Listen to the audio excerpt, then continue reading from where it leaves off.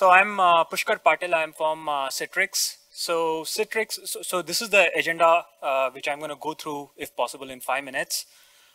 Basically, I'm going to start talking about what is Citrix, what does this partnership with Red Hat means, how are customers using us, and what are our recommendation.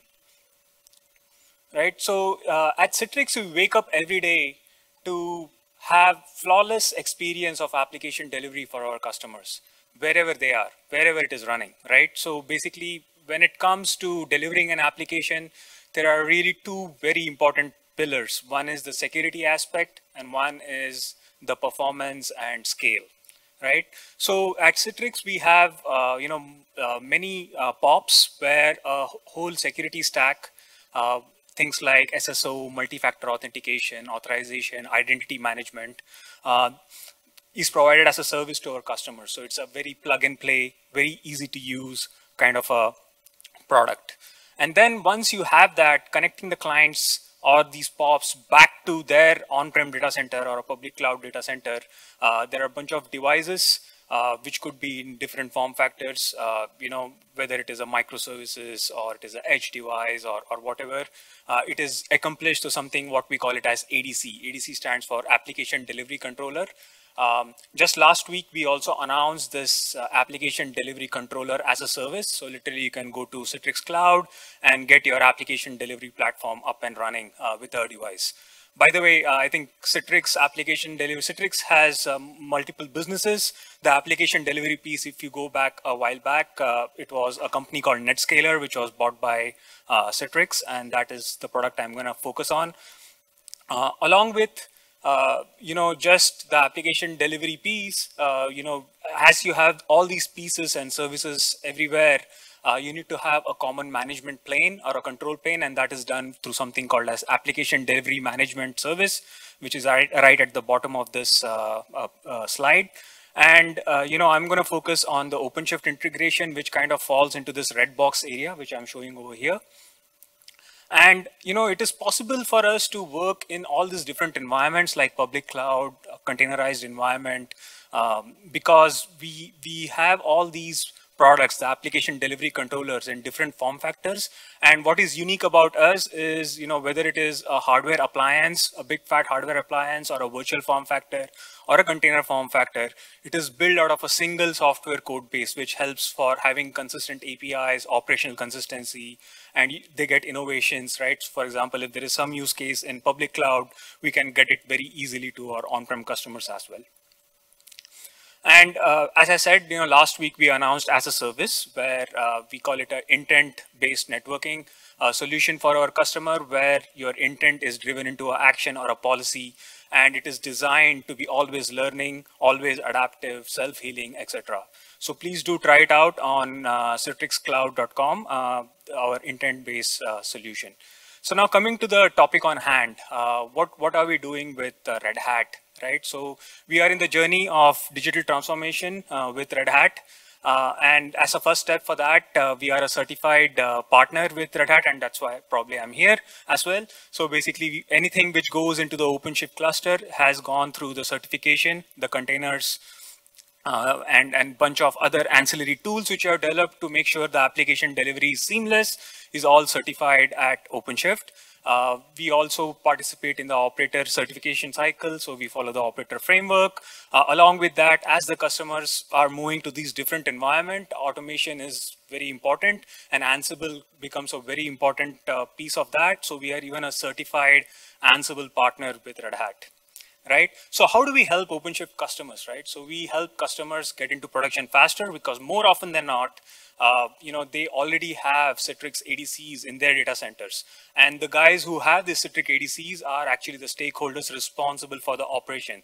So if you have already something trusted, getting something new application, new devices into the environment through it makes it, having such device makes it really easy, right?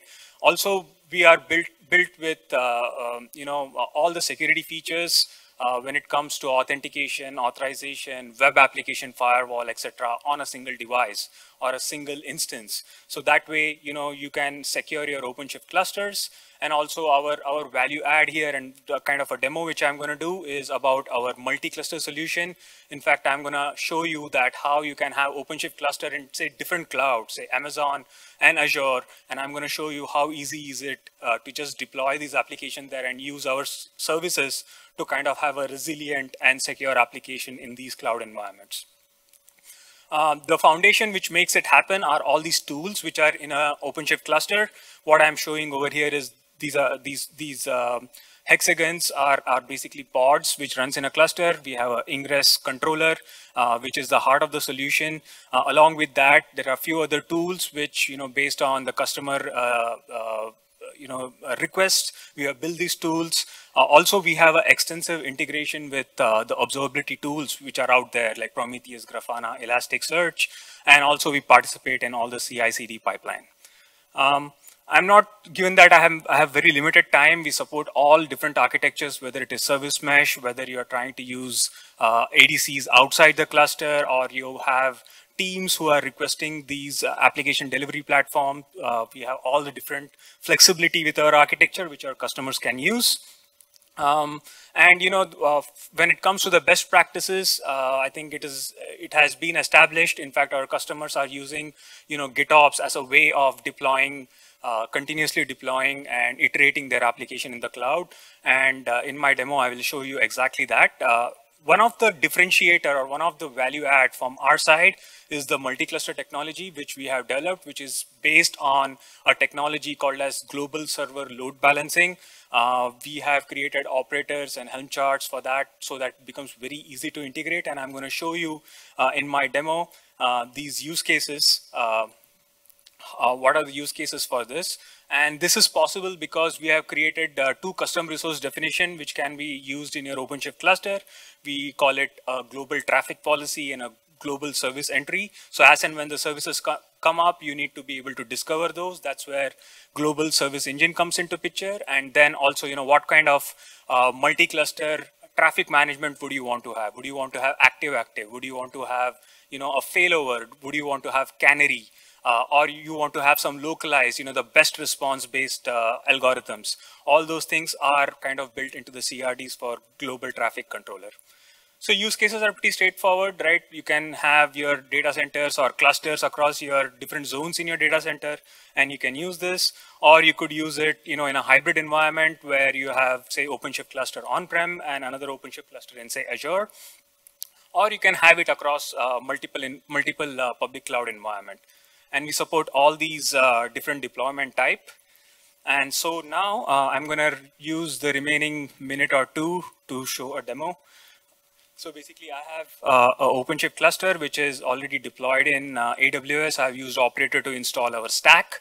And I'm exposing this application called demo OCP cloudpst.com. And this is what you're seeing. So as you can see, I can access it. Also, I have this continuous loop which is going on where I'm requesting the access to that. So what I'm going to do is now next is I'm going to keep this mic down first. And I'm going to deploy my application.